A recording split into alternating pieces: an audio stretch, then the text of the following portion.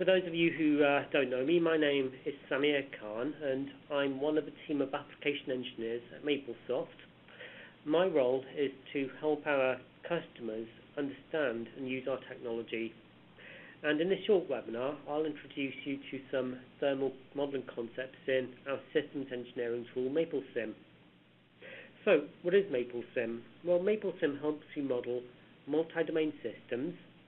For example, a typical user could be an automotive designer. The designer may use MapleSim to model a vehicle from the ground up, and that includes everything from the interaction of the roads with the tires, the transmissions, the driveline, the engine model, the power electronics, and maybe even a chassis and a driver model as well. Some parts of that vehicle, for example the battery or the engine, will produce heat due to combustion or electrochemistry. And some operational aspects of that vehicle, such as the fuel efficiency, are also impacted by ambient temperature. So there's a real tangible need for thermal modeling in the context of an entire system. And that's where something like MapleSim comes into play. So in this webinar, I'll introduce you to the tools for lumped parameter 1D thermal modeling in MapleSim. I'll also talk about how you can model distributed heat transfer systems as well via discretization of partial differential equations. By the way, this webinar will consist of some combination of slides and in-product demonstrations within MapleSim. So this is the agenda for this presentation, and I actually don't think this agenda reflects the content of the webinar. I don't think it's quite complete yet. I'm not going to go through the agenda in great detail, but I'd like to give everyone a sense of what can be achieved with MapleSim's thermal modeling tool, and perhaps more importantly, what this means in the context of systems modeling. Before I start, what I'd like to do is introduce you to our technology stack. Some of you may not be familiar with what MapleSoft do, so let's put everything into context first. We have two primary products. Maple is our brand ambassador, and it's our tool for math and modeling. It's a powerful symbolic and numeric math engine with visualization tools, code generation tools, and connectivity tools. It also has functionality for, say, automatic parallelization of math routines as well. And you can have free runtime distribution of Maple applications through the Maple player. Around Maple, we've also built an ecosystem of supporting technologies for global optimization, deploying applications to the web via MapleNet, and grid computing as well. Now, several years ago, in response to the demands of industry, we released a tool called MapleSim. MapleSim is a block diagram tool for multi-domain physical modeling. Unlike other simulation tools, with MapleSim you model at the physical component level, and I'll speak about that in detail later.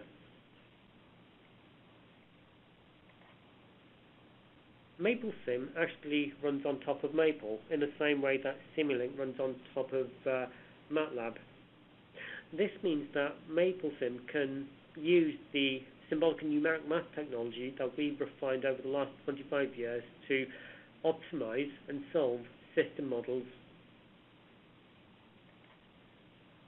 Moreover, we've supported the design process in MapleSim with a range of tools for real-time code generation for Simulink, LabVIEW, and DSpace. We also support new technologies like the functional mockup interface, and that's a new development which allows you to exchange model information between different tools from different vendors.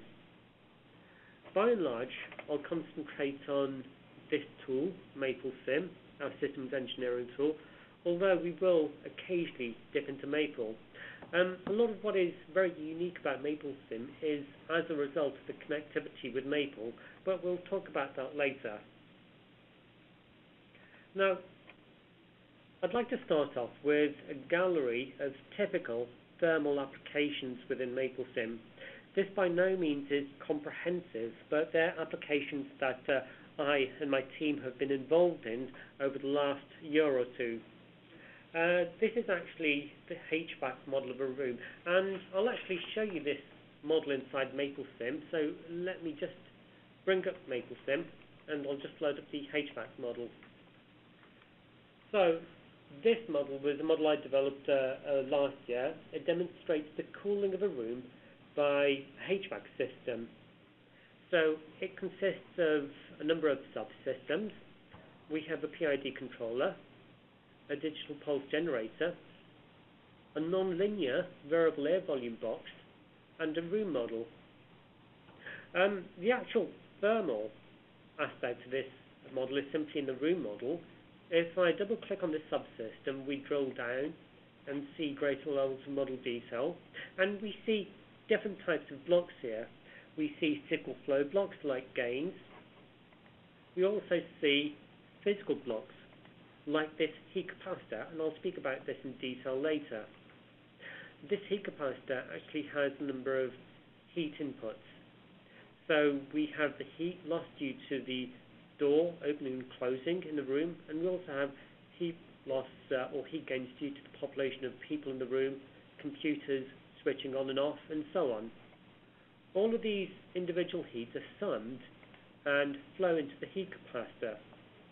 And the heat capacitor increases or decreases in temperature based upon the relative heat flows. Let's go back up to the top level. So with the room model, we're sensing the temperature through a temperature sensor. This inserts a time delay into the system, and that's fed into a PID controller. So this is analogous to the thermostat that you may have in your home heating system. So this takes the set point temperature and the actual temperature of the room, and outputs a signal. The thermostat has a rate limiter to limit the rate at which the output increases or decreases. It also has a dead band of around 0.25 degrees. So the temperature is controlled to plus 0.25 or minus 0.25 degrees above or below the set point. The PID box, the thermostat, outputs a signal to the digital pulse generator. Now this is a rather more complex connection of signal flow blocks. I won't go into this in too much detail. Let's go up to the main level. But the digital pulse generator sends either an open signal or a closed signal to a non-linear valve.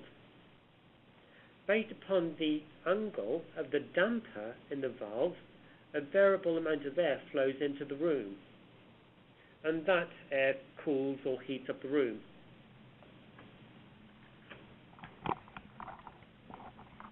Jump back into PowerPoint. I'll jump back into this model later and actually show you it running.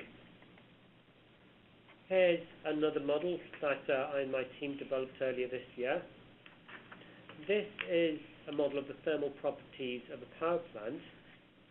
Perhaps uniquely, this model consists almost entirely of custom components. So, as well as the built-in physical modeling components within MapleSim, you can extend the component library with custom components, and you create these simply by writing down the equations in a Maple worksheet. Those equations can be in the form of differential equations, state space models, transfer functions, or a combination of all of those elements. This is a model of an electric furnace. Now, one thing I'd like to stress is that you can use MapleSim's thermal blocks in the context of a multi-domain block, in the context of a multi-domain model. For example, here I'm modeling the control of an electric furnace with an on-off controller. The on-off controller has hysteresis, and the furnace, this component here, is simply a heating resistor that transforms electrical power, electrical energy, into heat. We have a simple linear relationship between the temperature in the oven and the electrical power supplied. And the on-off controller here simply outputs a Boolean value that's either high or low. That either opens or closes a switch which controls whether the furnace is on or off. The virtual thermostat, or the set point, is programmable. It's simply a lookup table with various temperatures for the different parts of the day, and the external temperature is simply a data file with temperatures that vary over a very cold 24-hour period. Now, by integrating the total power fed to the heating resistance and multiplying that by gain, you can actually compute the total cost of heating. And this is a thermal model of an entire automotive. It consists of a mean value engine model and an automatic transmission. All the lost power is assumed to be converted to heat. The engine temperature is actually controlled using a liquid cooling system with a radiator and a fan. And MapleSim's thermal modelling tools play a small but critical part in this model. And I'll return to the concept of thermal modelling in automotives later. And in this model, a controller regulates the heating of a house given disturbances in the temperature of the environment. In fact, let me just show you this model in MapleSim.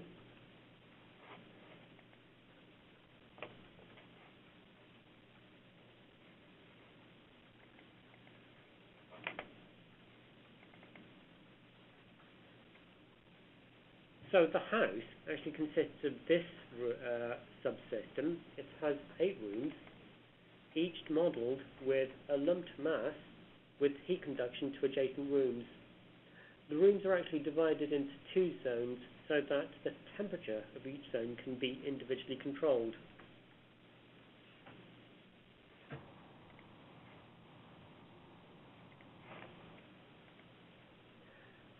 Now, that was a brief overview of the type of thing that we do inside MapleSim.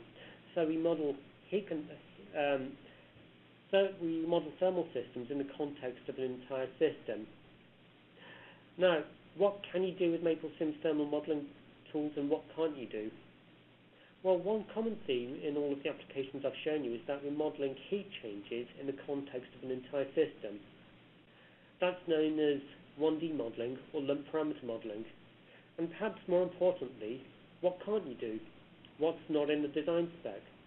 Well, we can't do CFD or FEM type applications where we're modelling, say, the precise thermal propagation of heat across a complex geometry or shape like this engine manifold.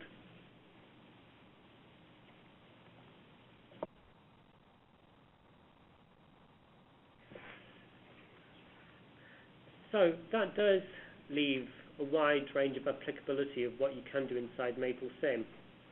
So we can model lump parameter systems.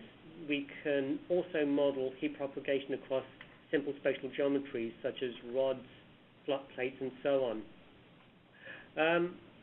MapleSim is actually built on top of technology called Modelica, and I'll speak about that later.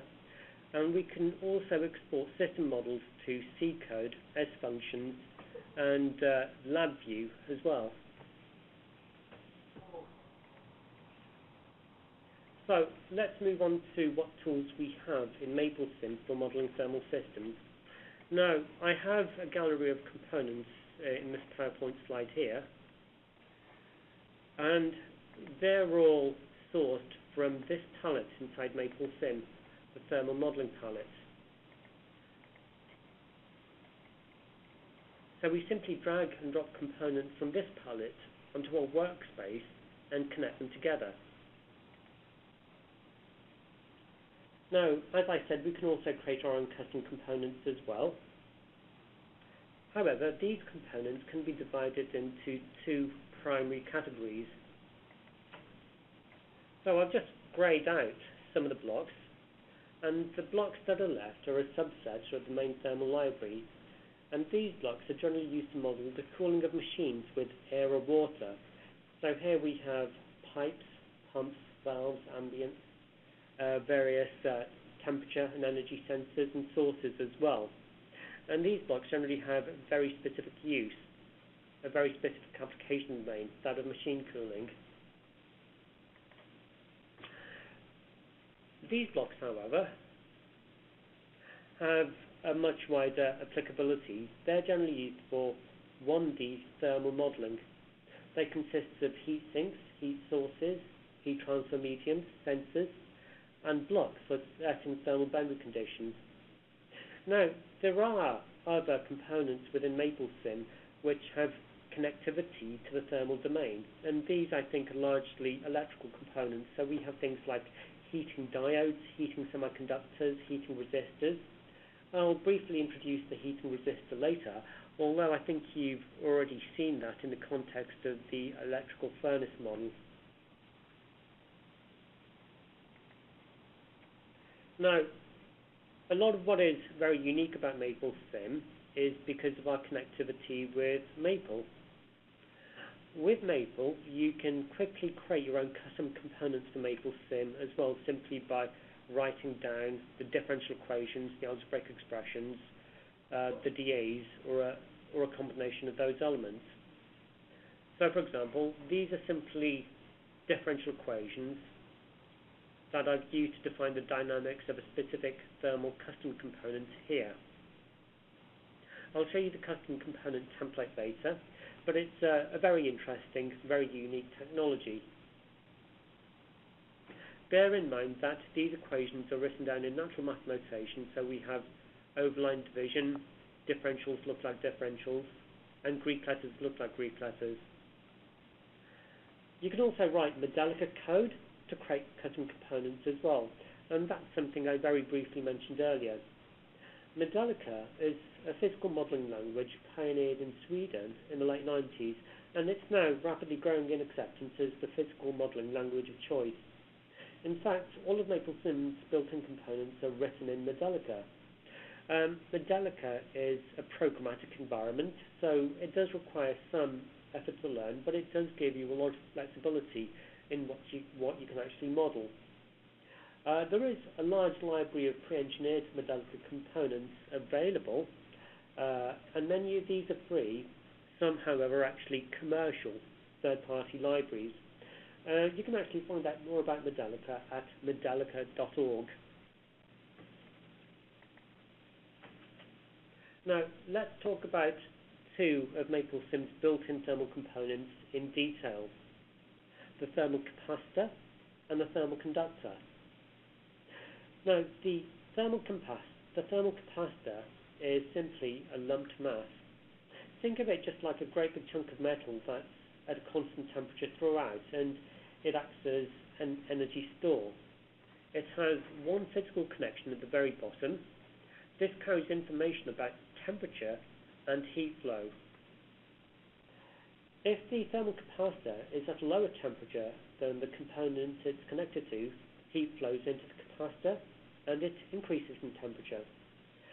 If it's at a higher temperature than the component it's connected to, heat flows out of it and it decreases in temperature. And this is simply the differential equation which describes its dynamics. So C is the heat capacitance, capital T is simply the temperature, and Q dot is simply the heat flow rate. That would be in joules per second, or watts. This is the thermal conductor. It controls the rate at which heat enters or leaves a system, or the heat capacitor. And as its name implies, it simulates thermal conductivity. Again, this is the equation which describes the rate of heat flow across the thermal conductor. It's simply an algebraic expression. The heat flow is simply the temperature difference between both ends multiplied by a constant. That constant is known as the conductance of the thermal conductor, and for a rectangular flow channel, the conductance is simply the thermal conductivity of the medium multiplied by the cross-sectional area perpendicular to flow divided by the total length of travel. So if the cross-sectional area is larger, heat flows across it at a larger rate. If the length of the medium is longer, heat flows across it at a slower rate. Now, these are the parameters for the heat capacitor and the thermal conductor, and I'll show you these menus in MapleSim later. Now, when it comes to systems modelling, engineers generally know what temperatures and temperature ranges are sensible, well, in the context of most things, and that's something that you generally don't get with other physical domains, because most things generally vary in temperature between a relatively narrow temperature range. It could be 0 to 100 or 200 to 500. For example, if we get a room that varies in temperature between 2,000 and 5,000 degrees Celsius, we know that something is probably very, very wrong with our physical model. That intuitive sense of what the right temperature is and what the right temperature is isn't as firmly developed for other physical domains. For example, not many people generally know what torque you need to apply to the lid of a jar in order to open it. So let me just jump back into MapleSim and I'll show you a very simple model with the heat capacitor. So all I'm going to do is drag it onto our workspace like so. This is its parameter menu. I'm going to enter in the heat capacity, let's say 2 joules per Kelvin. So it increases or decreases in temperature for every 2 joules that enter or leave it. We need some kind of heat input into it. Let's simply have a fixed heat flow with a magnitude of, say, 3 watts. That's 3 joules per second. Let's go back to the heat capacitor. Because its dynamics are defined by a differential equation, we need to give it an initial temperature. And if I right-click on the heat capacitor and attach a probe, I can model its temperature. And we'll have this model run over the first 10 seconds. So if I run this, MapleSim goes through a number of well-defined steps. First of all, based upon the blocks it sees on screen, it derives the differential equations which define the dynamics. It then optimizes them to a computationally efficient form, and then it solves those optimized equations numerically. Now, as I mentioned, much of what is unique about MapleSim is provided by Maple. If I go to the View menu and select Create Attachments, I can attach a number of Maple templates to this model. There are templates for generating standalone C code, for creating your own custom components, and there's a wide variety of other templates as well. But what I can also do is actually extract and manipulate the equations of a MapleSim model in Maple using this template, the equations template. So let's click on Create Attachment, and you can see that we've just jumped into another product. So we have MapleSim in the background and Maple in the foreground, and this is just a very, very simple demo of what this equations template can do. But based upon this block diagram model, I can actually extract the governing differential equations, and here they are. These are the equations in a form I can manipulate with Maple symbolic tools. In fact, I'm just going to click on this button.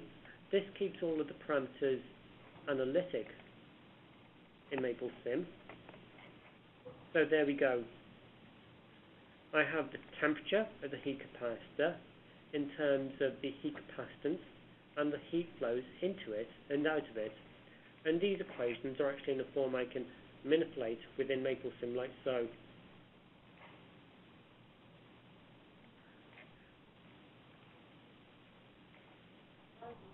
If you're at all familiar with Maple, you'll know that you'll be able to solve equations like this analytically. You'll be able to manipulate them with Maple's full range of symbolic algebra tools.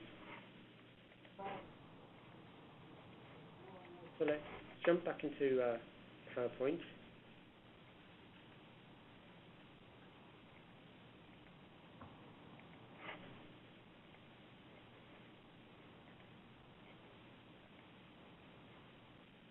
Now, let's try to use the heat capacitor and the thermal conductor to model a very simple 1D thermal system. Let's say that we have a perfectly insulated container with 2 compartments separated by a thermal barrier. In the left container, we have a mass of water at an initial temperature and an initial capacitance.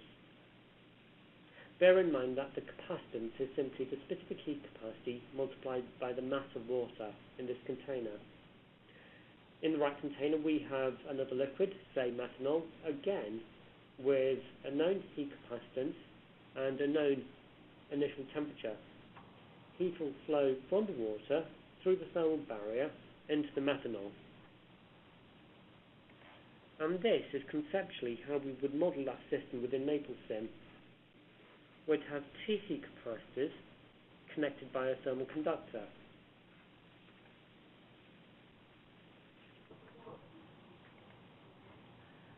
And of course, we would have to specify parameters for the two heat capacitors and the thermal conductor as well. For the two heat capacitors, we'd have to set initial conditions. So 393 for the water, 273 for the temperature of the methanol, but also have to specify the heat capacitances as well. For the thermal conductor, bear in mind that that's simply defined by an algebraic equation. We just have to specify the thermal conductance.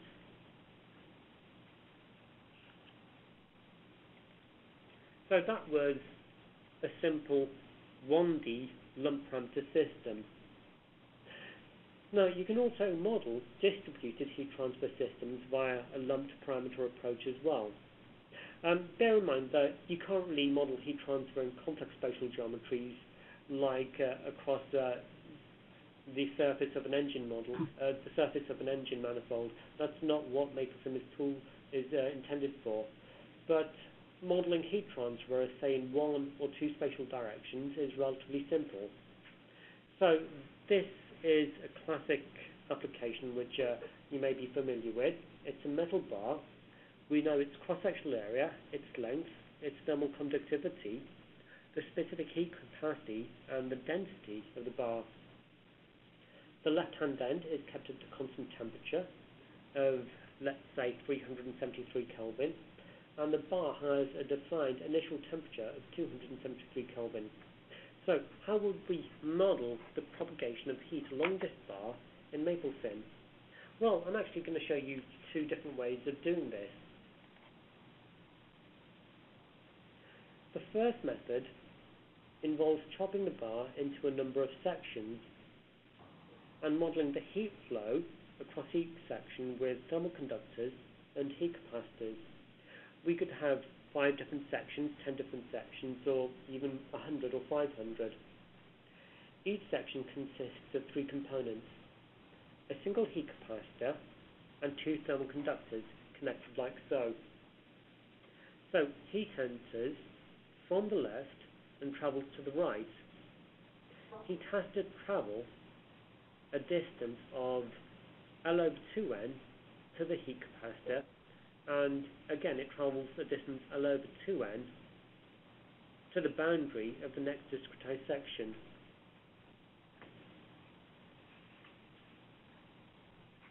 And let me just show you this implementation in MapleSim.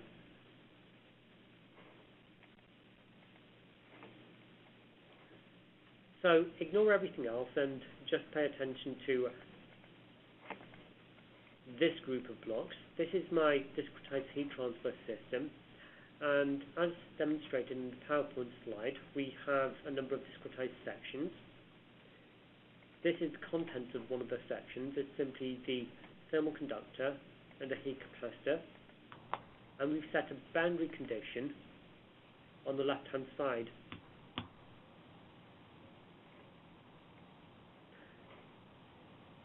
Now we have another method of modeling this system as well. Now, you may have recognized this application as a classic engineering application of the 1D heat equation, a partial differential equation. MapleSim actually solves differential equations. It doesn't solve partial differential equations.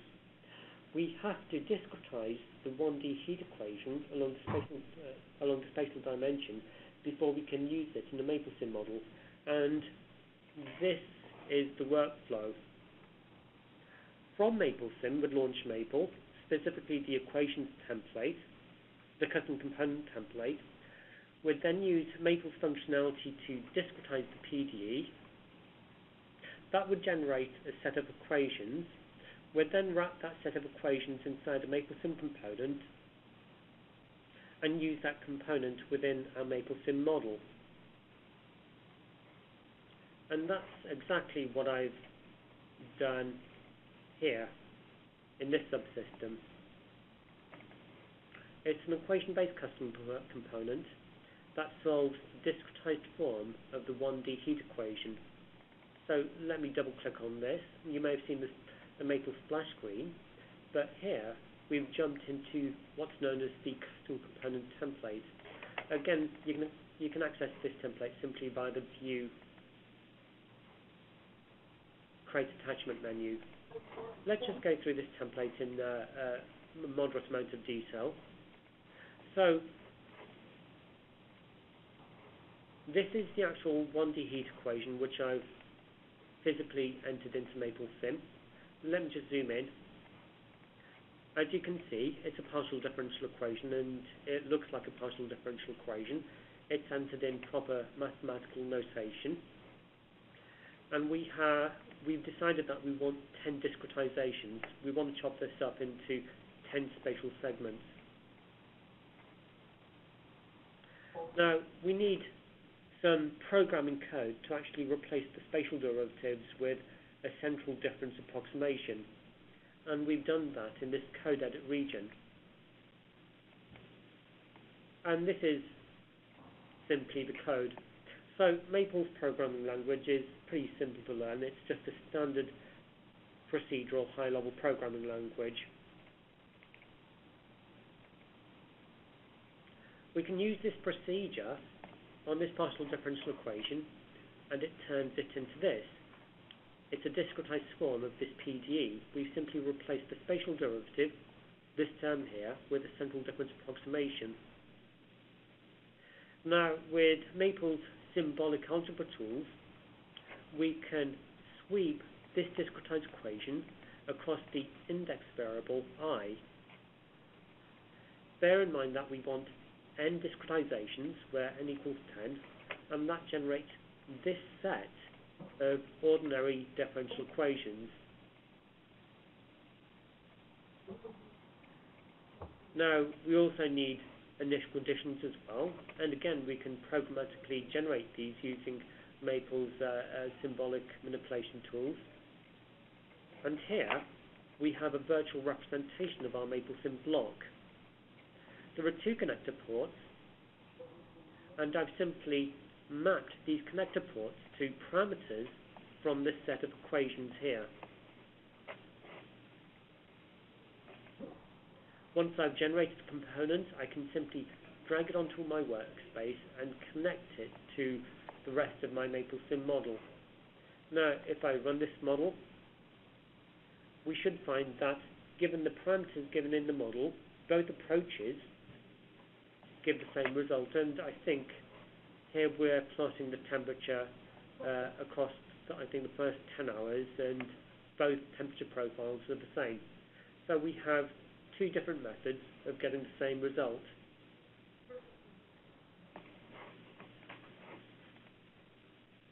Now, that was a fairly simple partial differential equation.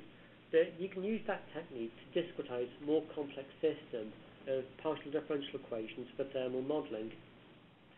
Now, this is a double pipe heat exchanger. It's a process unit, a unit operation that's widely used in the chemical industry and in food processing as well. It's just two concentric pipes with two liquids, an inner liquid and an outer liquid flowing in opposite directions. Heat is transferred from one liquid to another across the thermal barrier of the inner pipe wall. Now, the temperature dynamics of the inner liquid, the outer liquid, and the inner pipe wall are actually defined by three coupled partial differential equations. You can actually discretize these equations using the same techniques that I've just shown you within MapleSim, and let me just show you that in a MapleSim model.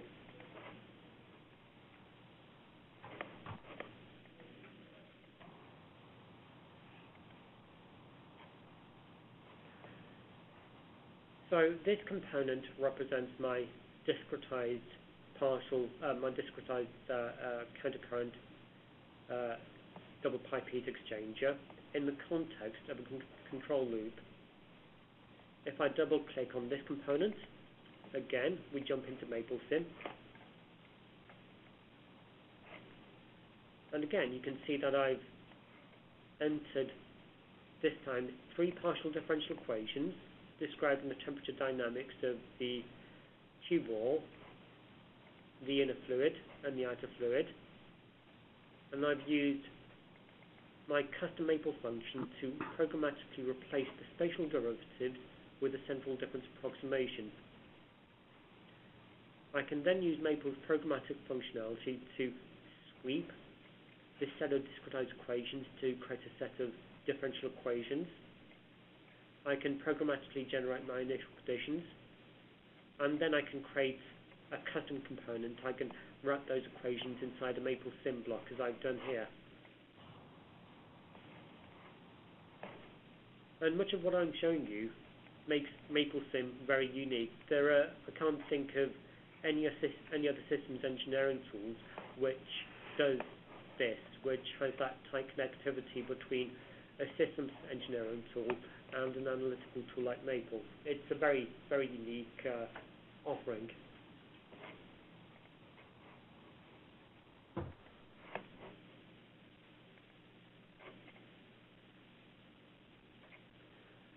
Now, we can also model rather more complex subjects, such as vaporization, or the boiling, or the vaporization of liquids. This is a rather more complex problem because we can't use techniques that we use for single-phase heating or cooling. Consider this problem. This is simply a liquid flowing in a pipe. The pipe is surrounded by heated jackets. The heating medium simply could be hot water or steam. The liquid here enters the pipe in single-phase flow. It heats up and then starts vaporizing. So at some point we have two-phase flow, and we may get pure vapor flow at the outlet. For a full treatment of this problem, you need to solve the equations for the conservation of mass, the conservation of momentum, and the conservation of heat. I'm just going to concentrate on the final part, the conservation of heat. Again, we model this system using a discretized approach. And before I speak about the rest of this slide, let me just show you that model within MapleSim.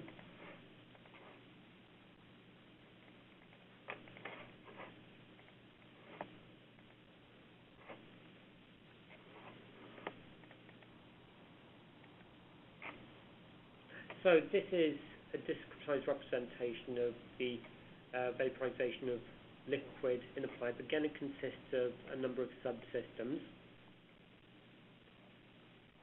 And this is the contents of a subsystem.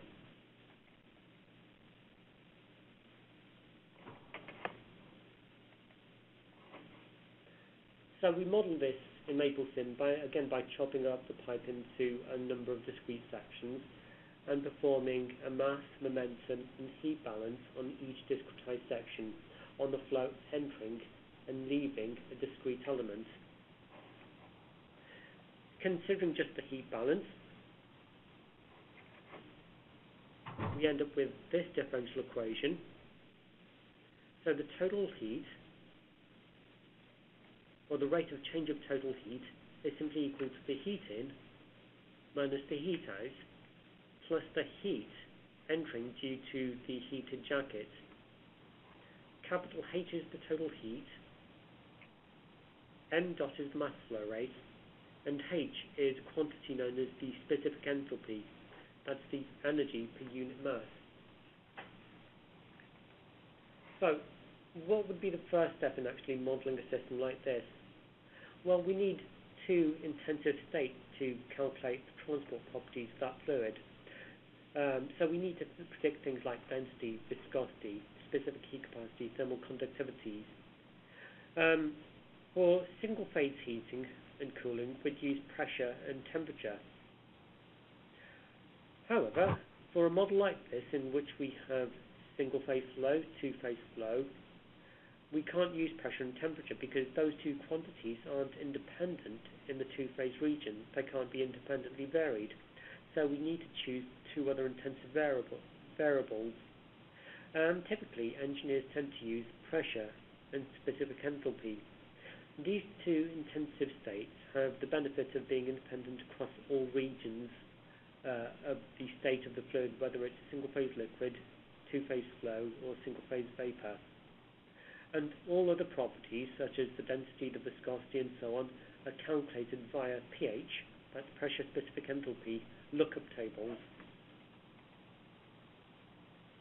Now, this is, again, the heat balance. How would we implement this in MapleSim?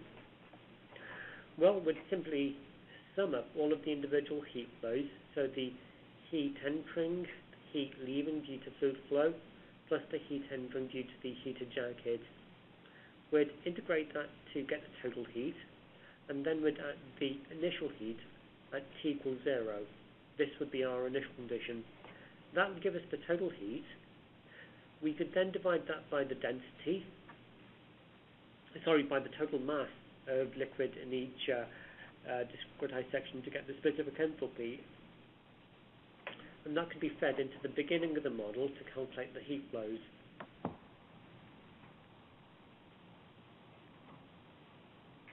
And this is the implementation of the heat balance in MapleSim itself. Now we need physical properties as well. We need to be able to predict densities, viscosities, transport properties.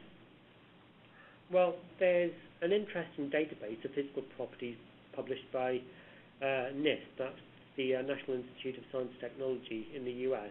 It's a properties database called RefProp, and you can generate lookup tables for a large variety of liquids and vapors. Those lookup tables can then be implemented in MapleSim. And typically this is what the lookup table would look like. So given an input pressure and an input specific enthalpy, the lookup table would predict the density, the viscosity, the specific heat capacity.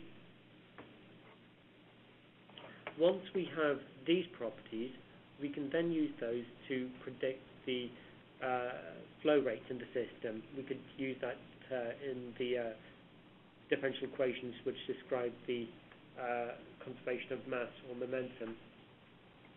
And this is typically what one of those lookup tables would look like.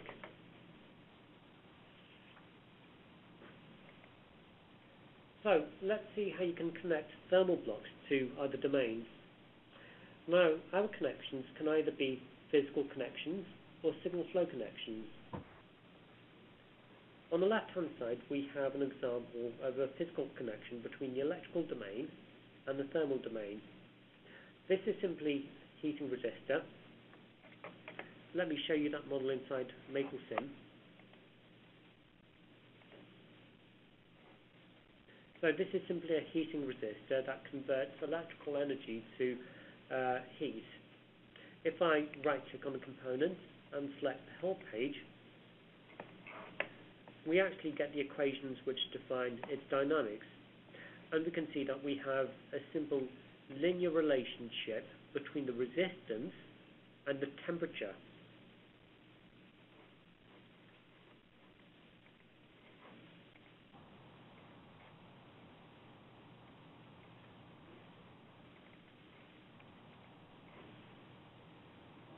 On the left-hand side, we have an example of a signal flow connection between the thermal domain and this time the 1D translational mechanical domain. Again, let me show you this within MapleSim.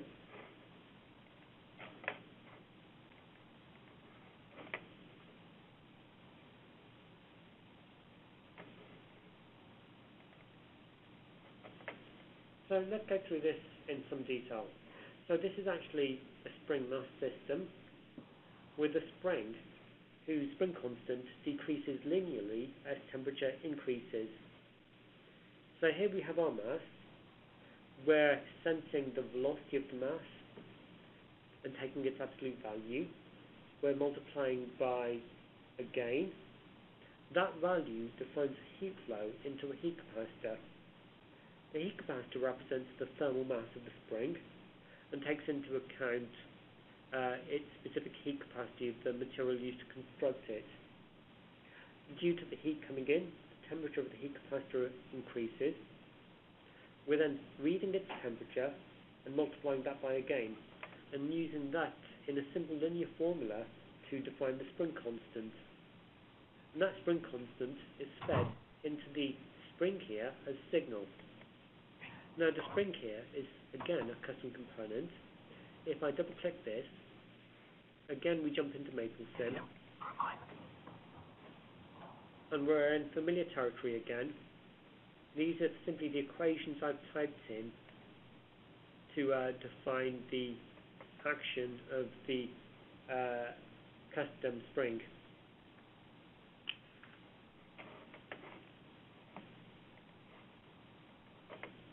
So let me just run this model.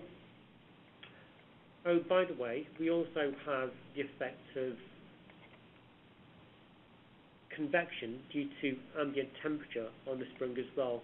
So this represents a thermal boundary condition of say 293 Kelvin, so that's simply room temperature, and that helps to regulate the temperature of the spring due to convection. And here we have the results of the system. Here we have the temperature of the spring. This is the spring constant. This represents the displacement of the mass, and this is the velocity of the mass. As you can see, the effect of temperature dependency. The temperature dependency has a very interesting effect on how the spring and the mass system moves. Now, we're nearing the end of this webinar, and there's just one more thing left to talk about. A significant proportion of our work is with the automotive sector, and we have helped a lot of automotive engineers to build high-fidelity models of vehicle subsystems and entire systems. A key area of research is battery modeling for electric or hybrid vehicles. Generally, the chemical reactions in the battery, whether it's a lithium-ion battery or a lead-acid battery, generates heat due to the chemical reaction stoichiometry. However, the battery needs to be kept cool in order to maintain its operational effectiveness. How the battery is cooled is a big area of research and is one of the projects that our engineers have worked on. So let me just show you this model within MapleSim.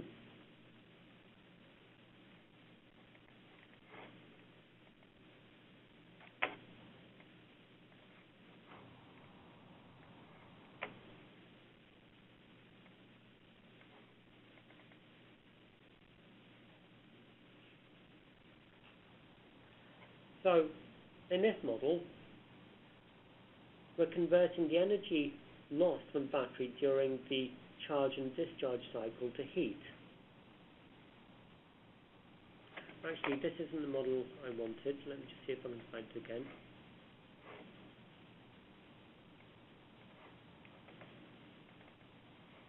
This is the model I wanted. So, in this model, we're converting the energy lost in a lithium-ion battery designed for an electrical vehicle into heat. It consists of a number of high-level subsystems. So this is the main battery subsystem. This represents the load on the vehicle. This represents the motor drive controller. And this is the battery state of charge controller. So let's dive into this, the battery component. So we're using thermal components to define the thermal mass of the battery and the ambient temperature in the battery compartment, and the conductive and convective heat transfer models are implemented to determine the heat flow and temperature profile throughout the system. So this battery thermal model consists of two lithium-ion cells here. These cells have electrical connectors, thermal connectors, and signal flow connectors. We're also modeling the casing of the lithium-ion battery as well. The cells generate heat, and that heat is conducted to the outer casing. Now, This is one of the lithium-ion cells. This is actually a pretty accurate model of a lithium-ion battery. The battery model is actually an electrochemistry-based automotive battery based upon porous electrode theory. It takes into account concepts such as the battery state of charge, the mass transport, the lithium intercalation and the diffusion process, different electrochemistries, and so on.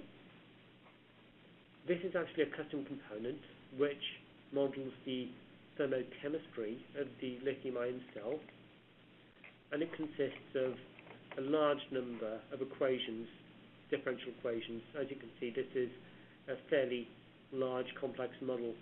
How we've derived these equations is fully documented in a journal article that I'll point out later.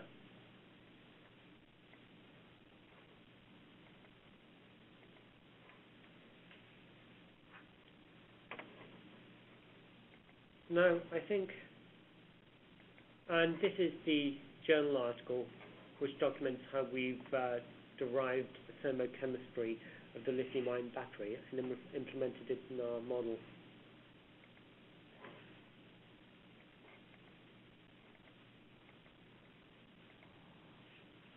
So that brings me very neatly near to the end of our webinar. What I would like to do is actually point out the MapleSim model gallery. This is the URL. It's an online repository of MapleSim models. They're free to download. The models have been developed by us in-house, and they've also been contributed by our customers as well. All the models are available free of charge, so you can just click and download them. You don't even have to log in. They're all freely available. If you do have any questions, you can either ask our online support guide, John May, or feel free to contact us. If you would like to ask the applications group any questions at all, this is our email address.